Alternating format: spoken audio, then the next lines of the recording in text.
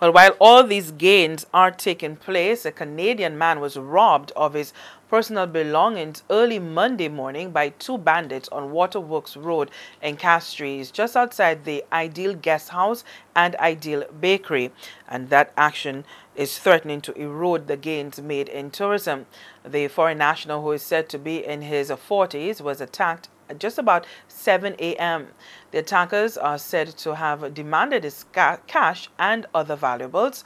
They managed to rob the visitor of his gold chain and a cellular phone, among other items, but not his bag that contained, among other things, travel documents.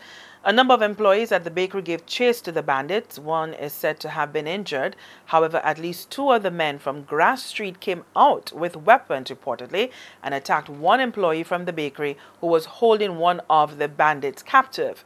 The employee eventually released the alleged attacker, and the men all escaped.